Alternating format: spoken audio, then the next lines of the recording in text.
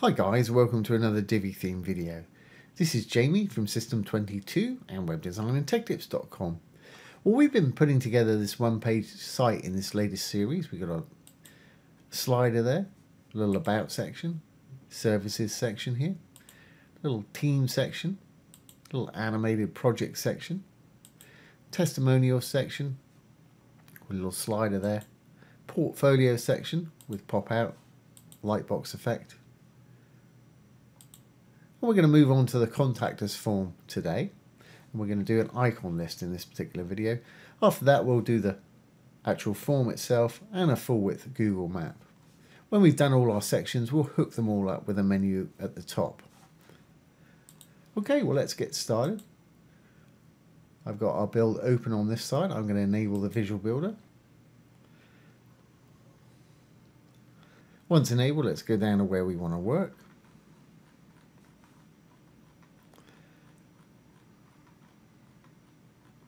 Here's where we left off. I'm going to click on this section.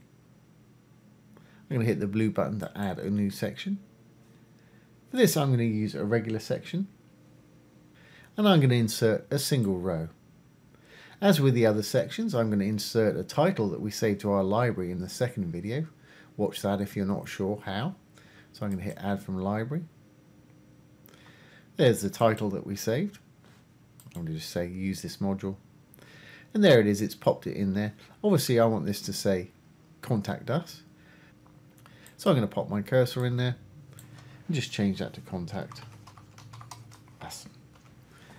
And there it is. For anybody that didn't know how to save and load from the library, we're just using the default font, 50 pixels, default blue with a bit of text shadow there. Great, well, we've got our title.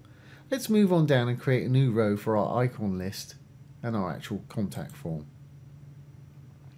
For this, I'm going to use a row with slightly less on the left than the right there, so for our icon list on the left and our form on the right. So we'll pop that one in there. Great, and for this today, I'm going to use the Blurb module itself, right here.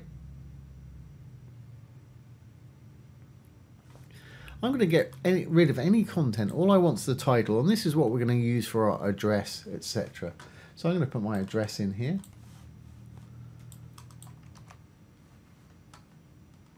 I'm going to roll down. I want an image rather than an icon. Let's move this down and slide this up so you can see a little bit better. It's put it in there. There's the default placeholder image it puts in there. I don't want any image, I want an icon, and I want the icon to be on the left hand side. So I'm going to flip the little switch here on image and icon to yes. And I want perhaps a house for that one. That'll do fine. And there it is, it's popped it in there, but I want it a lot smaller than that. I want it on the left, and I want to perhaps use the default blue color that we've been using. I don't want to put any links in, but if you did want to put a link in, you could do it down below here. And we're just using a title, so you could put the title link in there. Or if you wanted the whole module, once we built it, to go somewhere, you could put another link in there. Always best practice, if you're linking to your own site, leave it in the same window. If you're linking off-site, open it in a new tab. Great. Well, I don't want any background on this. I just want the writing and the icon. We just need to design them the way we want. So I'm going to go to Design. I'm going to go to Image and Icon. My icon color, I want it to be blue, our default blue. And we've been using blues and purples. If you wanted to add a hover color to it, so it changes color on hover, you can do that by simply rolling over the dark writing. Some icons appear, and this is common to all Divi modules. Go to the thing you want to change. If there's an arrow there, we can set a desktop state, which I'll leave as blue. That's when your mouse is not on it. And we can set a hover state when you put your mouse on it. Let's change that to purple perhaps. Great. Default time it takes to get from one to the other is 300 milliseconds, or just under a third of a second with Divi. If you want to speed that up or slow it down, we can go over to the Advanced tab, down to Transitions, and you've got transition duration here. Slide it to the right to slow it down, to the left to speed it up, or you can type in a value if you want to. Everything else I'm going to leave on the default there. Okay, well, let's go back in there. I want to roll down. I don't want my icon placement on the top. I want it on the left. So if I click on that little drop down, there it is on the left right there. Great. And the reason it's still purple there is I've still got my hover state selected up here. If you want to change it to regular that you see on the desktop, just click on the desktop. Great. Well, I don't want any rounded corners or border styles or anything like that. So I'm going to roll on down. I want to go straight to my title here. We can either roll on down to title text, or you can hit the little paintbrush icon just next to it right there. Take you straight there.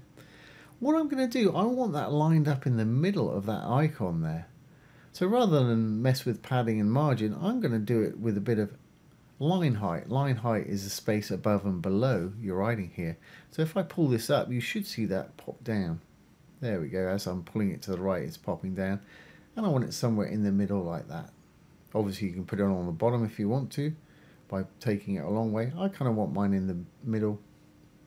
So 2.2. I think that's about right for me. Great. Well, we've got our address there. I want to put the state and perhaps an email address, a fax, a phone number, and our opening hours. So instead of going through all this again, we can now start cloning this, which makes it a lot easier and a lot quicker. So let's save our changes here, little green button. What I'm going to do is I'm going to clone this particular module and just line them up how I want them. And then I'll delete and we'll do it again. So I'm going to click on here. I'm going to hit the two little squares to clone it. There it is underneath. Fantastic.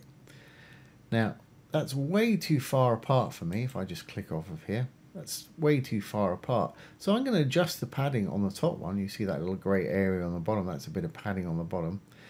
Until I get them the right distance away, then we'll delete this one and clone this one again and have it the right distance. So I'm going to go in there, hit the little cog. This time I'm going to go to design and down to spacing.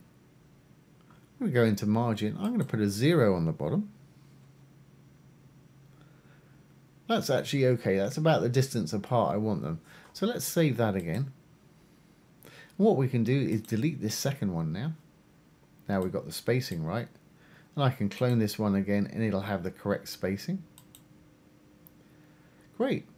So I'm going to go into this one and I want this to be perhaps the state. So we could use perhaps a map pin for that. Say New York and give it a zip code. I have no idea what the zip code is. I'm kind of making this up as I go along. And we'll also go into the image and icon and let's use like a map pin or something like that. Great.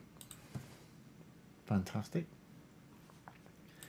Then I'm going to rinse and repeat. I'm going to clone it one more time. And let's have my email address. So I'm going to go into the bottom one there, little cog, put in my email, and again we'll change the icon to perhaps an email icon. Email or mail would bring these up also. That's fine, just like that. What do we want next? Perhaps a telephone number. Again, I'm going to click on my existing one, hit the two squares to clone it, go into the next one, put in my telephone number. And remember, all this info we're putting in the title, not in the body down here. And we'll change this to a phone perhaps. That'll work fine. And we'll clone that one again and perhaps put in a fax number. This time I'm just going to change the last number of that one, which is quite often how fax numbers work. Again, I don't know if we've got a fax. I'm pretty sure we'll have something similar, so let's put in fax. There's a fax right there. Fantastic. And let's finish off perhaps with our opening hours. So if we go down one more time, we'll clone that one more time. Go into the one we've just created there. And let's say, put in whatever time you want. I'm going to put in 24/7/365. Basically open all the time. Let's put a bit of gap in there. And for the icon, let's perhaps have a clock. Great, well that will work fine. Fantastic. Well, there we have it. There's our little icon list. I'm going to stop there for this video. And in the next one, we'll add our contact form and configure it over on this side. So let's save our changes. Save draft or publish if you're ready. We'll exit the Visual Builder. And we'll go on down to where we were working. And there's our little icon list there. And as we hover over the icons, they're changing colour. When we've got all our sections complete, we'll be creating the menu and hooking them up so you can go up and down to them as you need to, and also creating a footer. So there you have it, guys. There's how to create a little icon list for your Contact Us section. I hope you've enjoyed this today and found it useful. Don't forget to put any questions that you may have down below. I'll do my best to answer them for you. Once again, this has been Jamie from System22 and webdesignandtechtips.com. Thanks for watching. Have a great day.